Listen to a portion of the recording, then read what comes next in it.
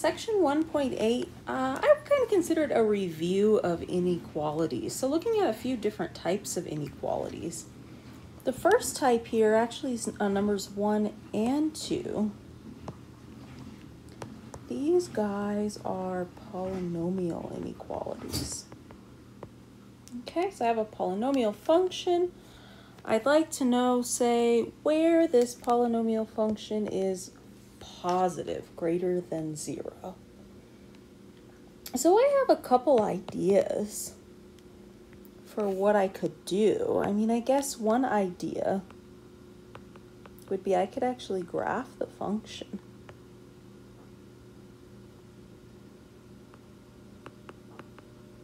We just talked a couple sections ago about graphing polynomials. So actually I could do this pretty quickly. Let's get a rough sketch. Let's see, the y-intercept. If I plug in x equals 0, I'm going to get 0. Let's see, the x-intercepts are 0, 1, and -2. The end behavior, I'm going to have 5x to the 6, 7, 8, 9. Left side down, right side up. Let's see, at -2 touches, 0 touches, and at 1 crosses. Okay. So then what I'm looking for here is where is this polynomial greater than 0? So that would be here, right? So the solution would be this polynomial would be greater than 0 on the interval 1 to infinity. Okay, so that option works pretty well if I have a simple function. Option 2, I'd say we use more often because it's a little bit faster usually than graphing. So option 2, we would make what we call a sign chart. Okay, so that means we look at the function and we list the zeros. So we're making like a number line here. So the zeros, let's see, we have -2, 0, and 1. This doesn't even have to be to scale. Okay, then I test a value. So I pick a number, any number other than the zeros that are on the number line. So I don't know, pick something easy like x equals 100. It's over here, right? And then I plug that in the function. So I say, okay, I'd have 5 times 100 to the 6. That's a positive number. 100 minus 1 is positive. 100 plus 2 squared is positive. Overall, I have a positive number. So I don't even care what the number is. I just care if it's positive or negative. So that means in this interval, the function is positive. Then from there, I have a couple options. I could pick a number here and test it, pick a number here and test it, pick a number here and test it, but that's a lot of work. So here's the other idea. Once I know the sign in one interval, then what I could do is I could actually use the multiplicities. Okay, so I could look over here and I could say, look over here. At 1, the graph crosses. So that means it has to change sign. So wouldn't it have to be negative in this interval then? Okay, what happens at 0? Touches, right? So if the graph touches, it would have to be negative on both sides there. Then at -2, touches. So again, if it's negative, it'd still be negative. Then I look at my chart and I say, what am I looking for? So on my chart here, I'm looking for where this function is greater than 0. So I'm looking for where the function is positive. Okay, so that's only on that interval. So again, my solution would be 1 to infinity. Okay, obtained a different way. Of course, same solution. So that's the approach we usually take. Let's look at another one. So this guy's also a polynomial inequality, but before I can use either approach, I'm going to do a sign chart for this one, but before I can do that, I have to get a 0 on one side because I have to be able to find the zeros to put on the sign chart. So let me go ahead and factor this guy. It's a difference of squares.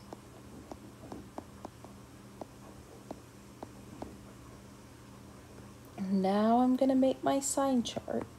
That's what this is.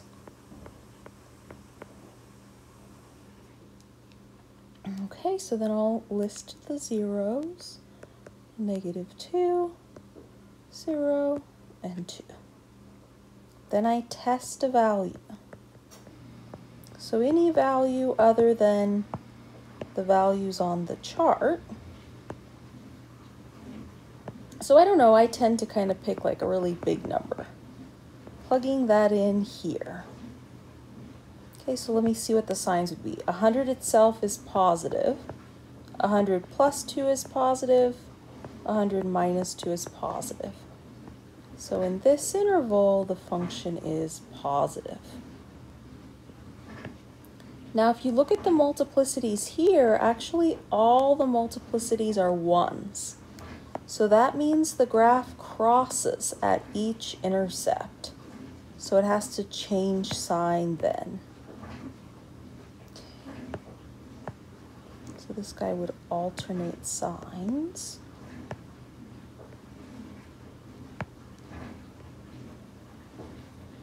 Okay, then I look back at the question, so be careful. Let's see. This one is asking me where the function is negative. So actually on this sign chart, I'm looking for the negative regions. Those two, okay? Or 0. It's less than or equal to 0. So that means I'll actually include, when I write out my solution, I'll include the ends there. Okay. So by the way, this is in interval notation. So sometimes we say, write the solution also in, say, set notation. Could do that. That's the set builder. And then sometimes we say, sketch the solution set on a number line. So this looks similar to the sign chart. Let's see, I'd say here's -2. I'd shade to the left. Say here's 0. Here's 2. And I'd shade there. Okay, so there's my solution written in all 3 notations. Why don't I go back up here and write this one in the set notation?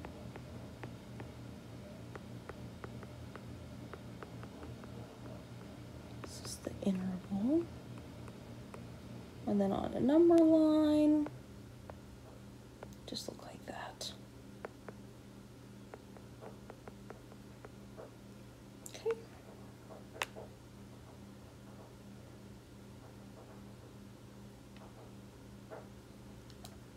One more polynomial. This is actually just a quadratic function, a parabola.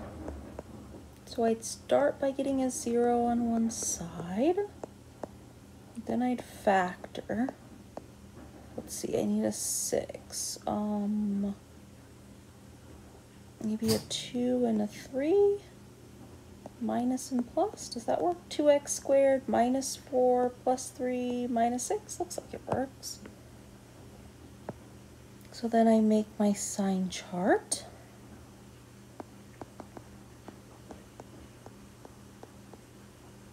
I've got negative 1.5 and 2.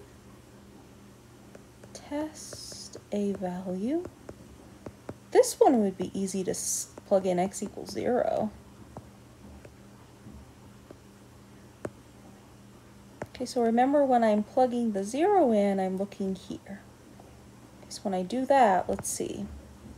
I'll have 0 plus 3 is positive, 0 minus 2 is a negative. Positive times a negative is negative.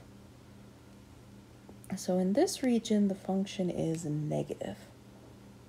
Then I look at my multiplicities. They're both 1s. Graph is going to cross. Means it alternates in sign, crosses, right? And then I write out a solution. So let me see, what am I looking for?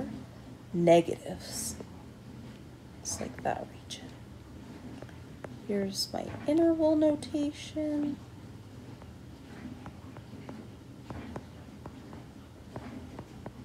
Here's my set builder notation. Here's my number line.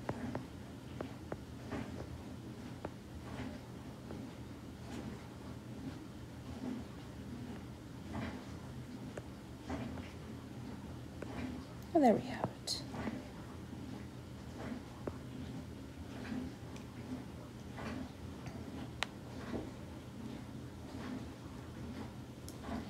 So you can do the same kind of thing looking at rational functions. So here's a rational inequality.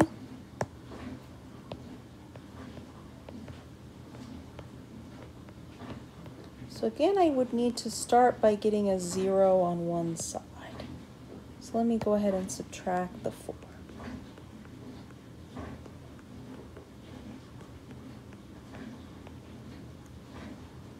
Let me do an LCD.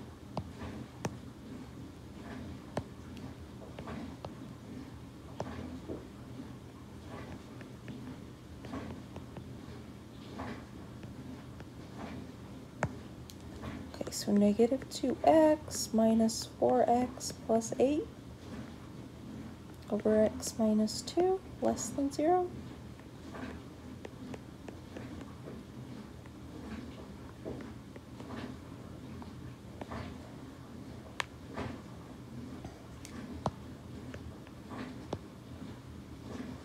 Okay, so I mean, I can do the same thing, or I could say,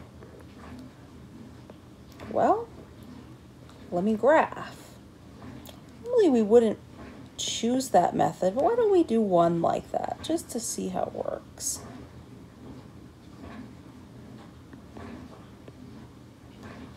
So I'm graphing this rational function. So what are some of the things we found? We found the y-intercept. Set x to 0, that'd be negative 4. I'm just going to call that negative 4. And then let's see, we found the, actually maybe I won't do that, I'll put it down further. I don't know if we'll need the room. X-intercepts, we looked at the numerator, equal to 0.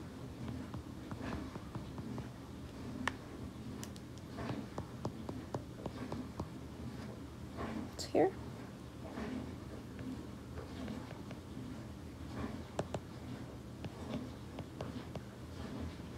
Vertical asymptote, the denominator is 0. Be here. Horizontal asymptote, I look at the leading terms. That'd be y is negative 6. Well, looks like I need even more room. Let's rearrange.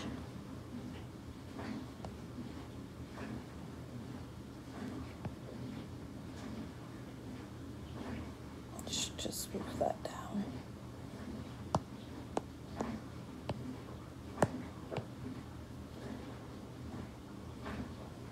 Okay.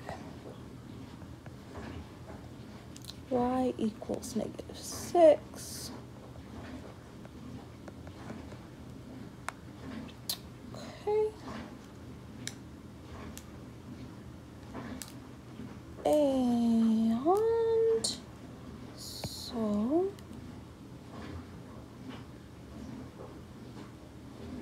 thing like that. And then let me see. The power, the multiplicity on that vertical asymptote is 1. So alternates in sign as we go across the asymptote. And so the other piece would be over here. Okay, so we got it graphed. That was a fair amount of work. Not too bad. Okay, so then what about writing out the solution? Because remember, what we're really trying to answer is this question. Where is the function less than 0? So if you look at the graph, look, the y's are less than 0 all the way up to 4/3. And then they're less than 0 again once you pass 2. Okay, so my solution set be -infinity up to that intercept of 4/3. And then union 2 to infinity. Because the only place the graph is positive is actually this region right here, between 4/3 and 2. There's my interval notation. I can write set notation.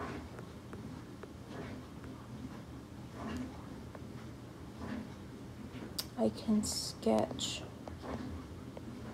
solution on a number line.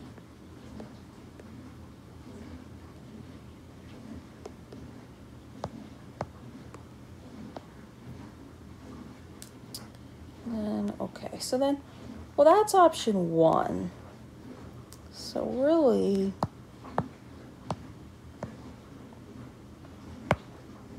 graphing rational functions is a fair amount of work. So where to put this? Let's do it here.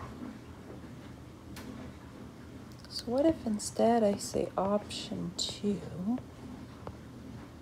and I do this same problem with a sign chart?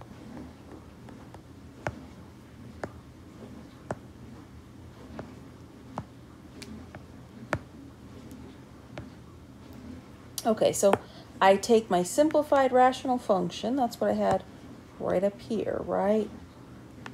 And then I say, okay, so when I set up my sign chart for a rational function, if you look at the graph, for a rational function, there are 2 places where the function could change sign. At an x-intercept, or as we jump across a vertical asymptote. Okay? So when I go to fill in the values on the sign chart, I have to fill in both x-intercepts and vertical asymptotes. So in other words, I'm looking at where the top or the bottom is equal to 0. Okay, so where's the top equal to 0? That's that 4/3. That's the x-intercept. The bottom is 0 at 2. Let me do it this way then. Okay. So then I choose a value.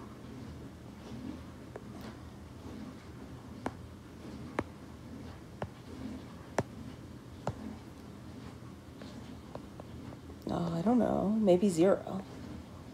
Goes here. Plugging it in here. So I'd have -6 times 0, 0, 8, is positive over negative 2. So I have a positive over a negative, it's a negative number. Then I can look at the powers, both powers are 1s, alternates in sign.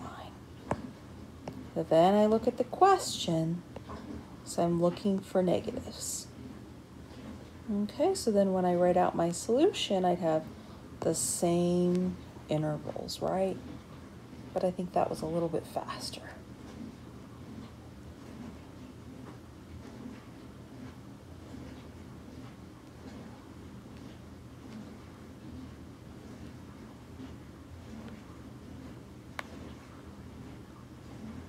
So let me just show you the most common mistake on this one that students make, just while we're at it. So here's the most common mistake.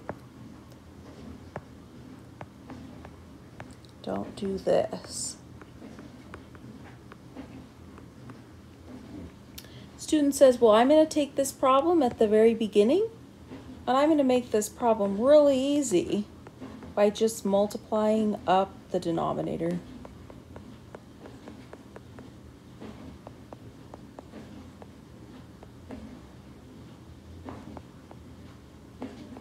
Do we get the correct answer? No, clearly not. So when I have a rational inequality, I would never clear the fraction. The reason why is because I actually have the x in the denominator here. So remember what happens when you multiply or divide an inequality by a negative? You have to flip the sign, right? Flip the inequality sign. So the thing is, because I have a variable in the bottom of the fraction here, and I don't know whether that expression is positive or negative. So I could not clear the fraction because I don't know if I would need to flip the inequality or not. So as you can see, I do not get the correct answer if I do that. So when I'm dealing with a rational inequality, as soon as I see that, I know what I'm going to need to do is I'm going to need to make a sign chart. I mean, unless I want a graph. Okay. Let's take a look at another rational inequality here. Let's look at number 5. So again, first thing I would do is make one side a 0. So I'd start by subtracting that x. And then I would need an LCD.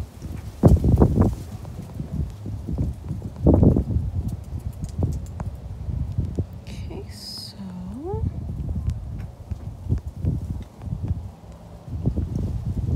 that would look like so.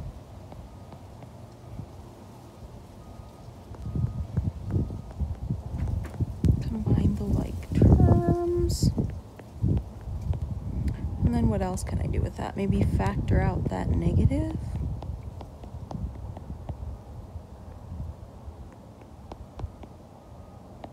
And then factor that trinomial, so that'd be x plus 1 times x plus 1. So x plus 1 quantity squared.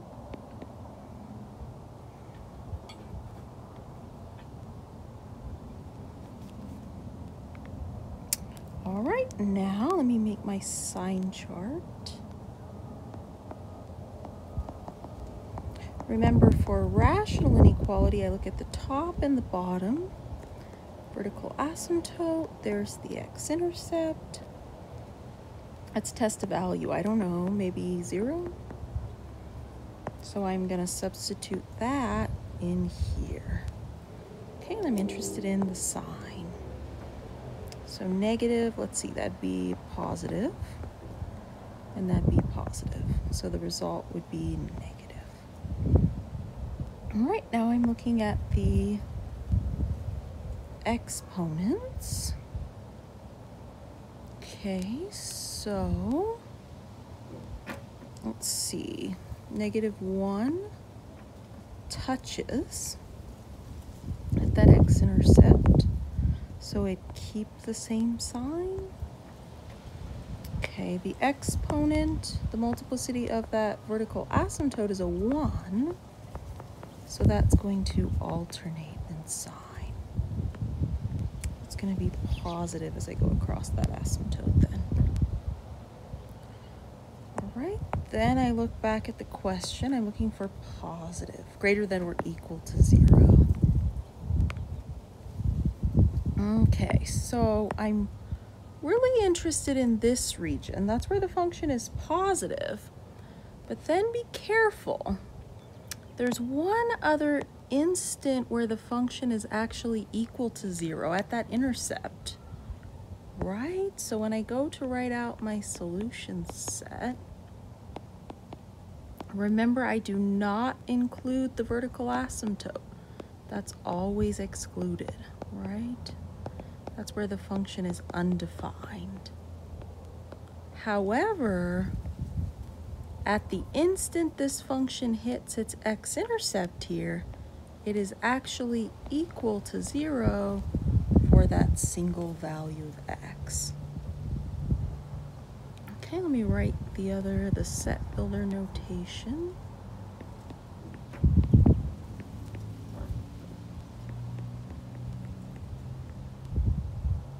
Let me do the number line.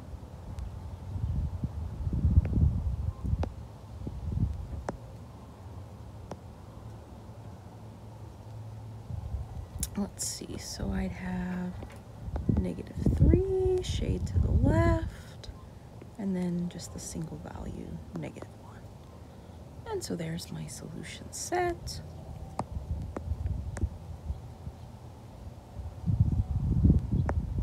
For that rational inequality.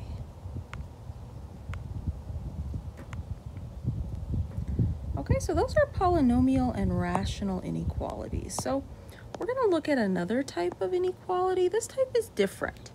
So we kind of take a different approach. So here I'm looking at absolute value inequalities.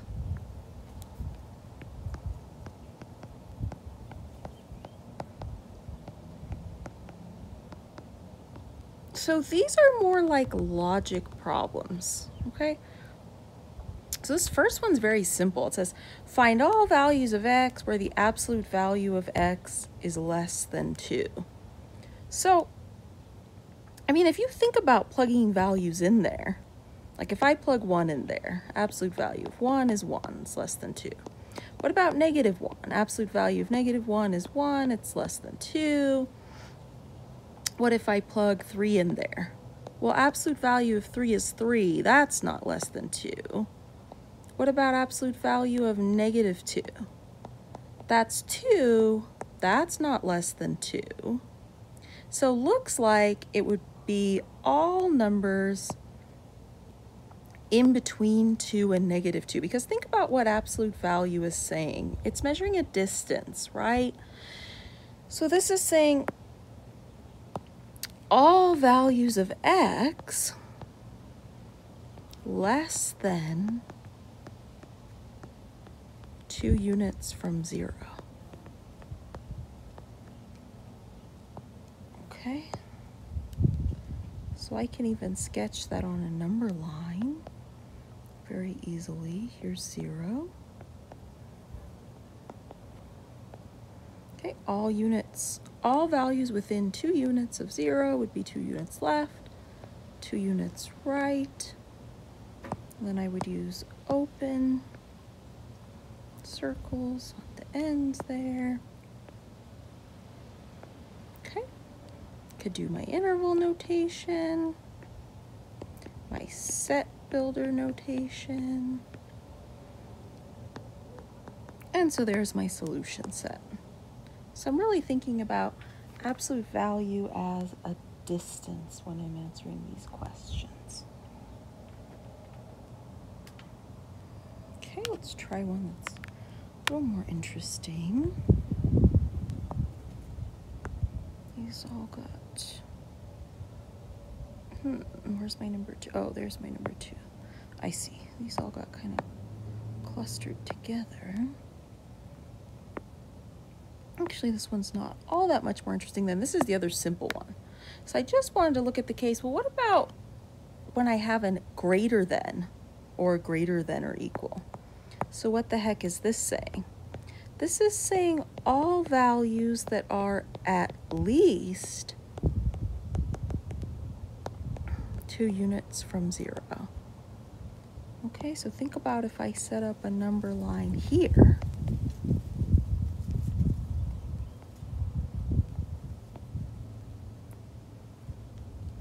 Look, we want the distance from 0 to be at least 2. So I could have values over here, right? The absolute value of 5 is more than 2. But also over here, because the absolute value of, say, -3 is 3, which is greater than or equal to 2. Okay, in this case, the ends would be included. I would close those dots in. That's because I have the or equal to here.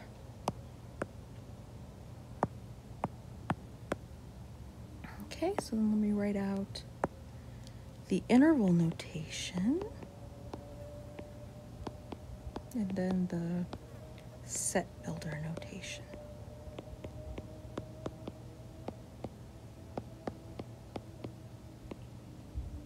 And so there's my solution in all 3 notations.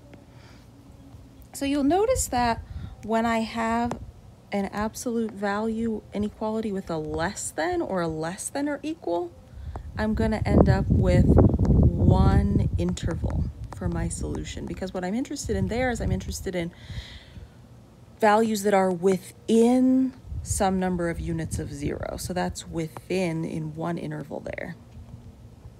First is, notice if I have a greater than or equal, I'm going to end up with 2 intervals. Okay, because there I'm saying at least some number of units from 0. So I'm actually interested in outer regions, so there would be 2 of those. So that's just a pattern to notice. Okay, so that means when I look at these more interesting inequalities, like number 3 here, first thing I always want to do with something like this is I want to isolate the inequality. So if let me say that again. First thing I want to do with these is isolate the absolute value, assuming the absolute value is not already isolated. That's going to be always my first step if that's not done. Okay, so that means in this case I have to add 3. So it looks like that. Then I go, okay, so I notice that I have a less than or equal. So that tells me right away my solution set's going to be 1 interval. Because this is saying that this quantity is within 7 units of 0.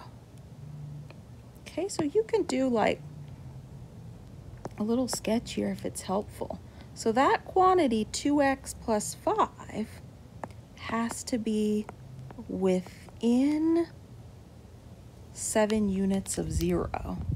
So doesn't that mean that that's kind of scratch work, my 2x plus 5 has to be within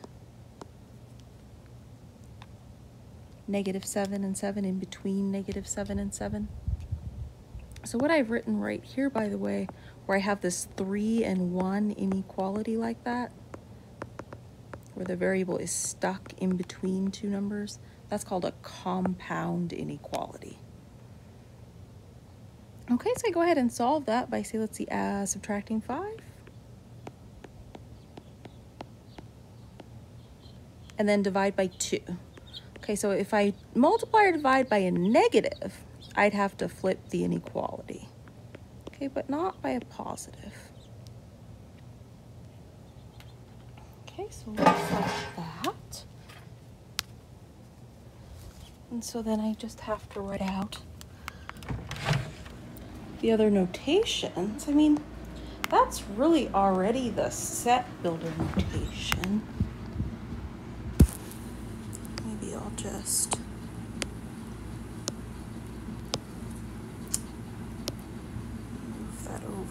That way I can add my set of all the x here. Or I can write maybe 6 to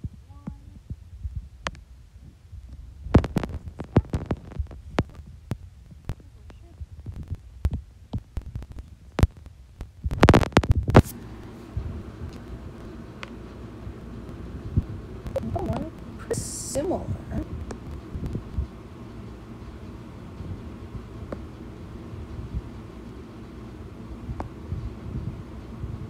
First thing I need to do is isolate the absolute before I do anything else. So I'll subtract the 1, divide by 2. Okay, then I notice that I have a greater than. So I'm like, okay, my solution set's going to be 2 intervals. Okay, then what else? So then we're saying that quantity x minus 3 is more than 5. Why did I get a 3? 5 halves. Let's fix that.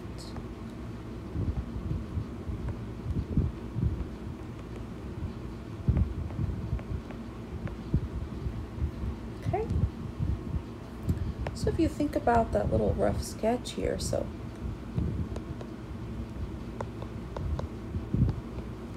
that quantity has to be in the outer regions here.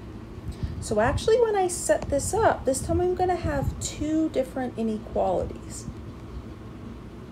I'm going to have either x minus 3 is less than negative 5 halves, or x minus 3 is greater than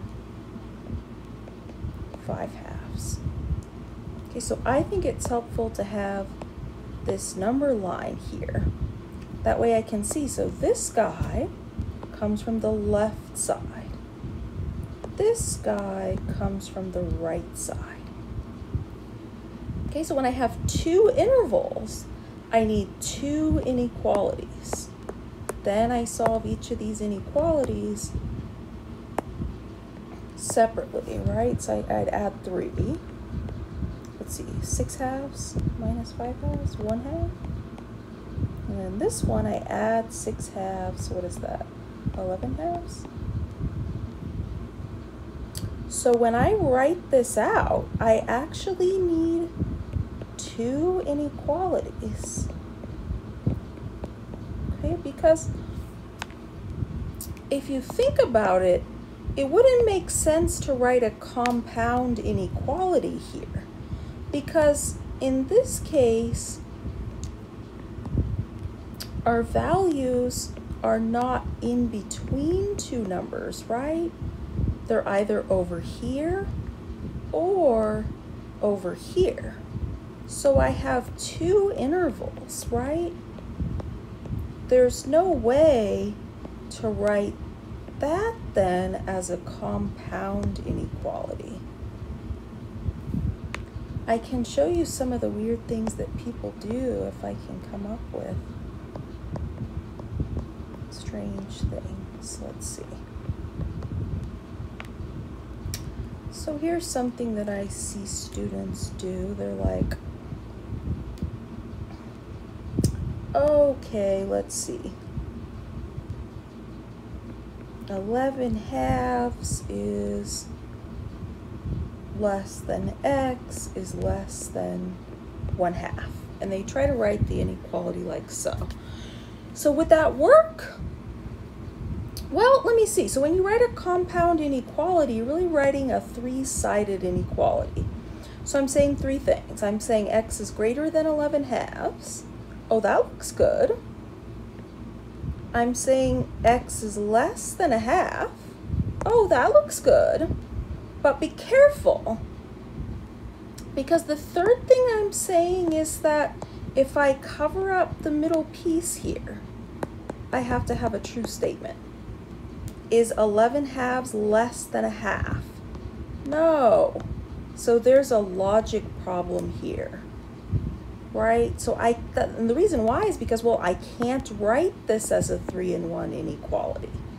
I have to write this as two separate inequalities because I have two separate intervals. Here's something else that, you know, that tells you right away something's wrong. So anytime if you were to write a compound inequality where you had the signs in opposite directions, we never write compound inequalities like that. So that's a no-no. The signs always face the same way. Okay. All right. Those are some common mistakes.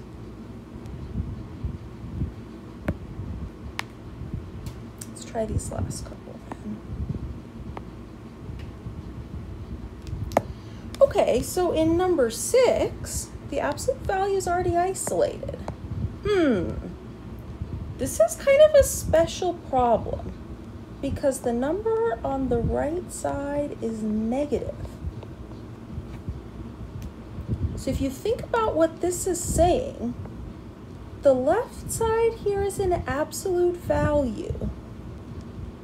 What kind of number does an absolute value give me out? Well, it gives me a number that is more than or maybe equal to 0, right? So the left side is always greater than or equal to 0. So if I have a number on the left side that's more than or equal to 0, wouldn't that always be greater than a -3? In other words, no matter what number I plug in the left side, the absolute value of that number is always more than a negative number. So actually, wouldn't the solution set for this one be all real numbers? In other words, any number I plug in the left side, this is going to be a true statement.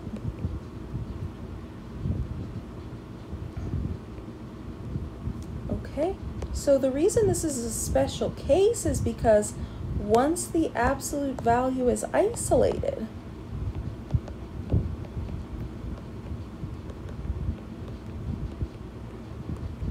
I have a negative number on the right. That tells me I'm dealing with a special case. Okay, so look out for that. So look at this next one. This one's also a special case. First thing I have to do is isolate the absolute value. So I multiply or divide both sides by that negative. Don't forget to flip the inequality. So you see how again here, I noticed that the absolute value is isolated. I have a negative number on the right side. I know I have a special case. So then I think about what this is saying. This side, again, is an absolute value. Okay, an absolute value is always more than or equal to 0. Okay? So this is impossible because what this is saying is it's saying the absolute value is less than a negative number. It would be impossible for that to be true. A distance cannot be a negative number, right? So this guy actually has no solutions. Okay. So those are my two special cases.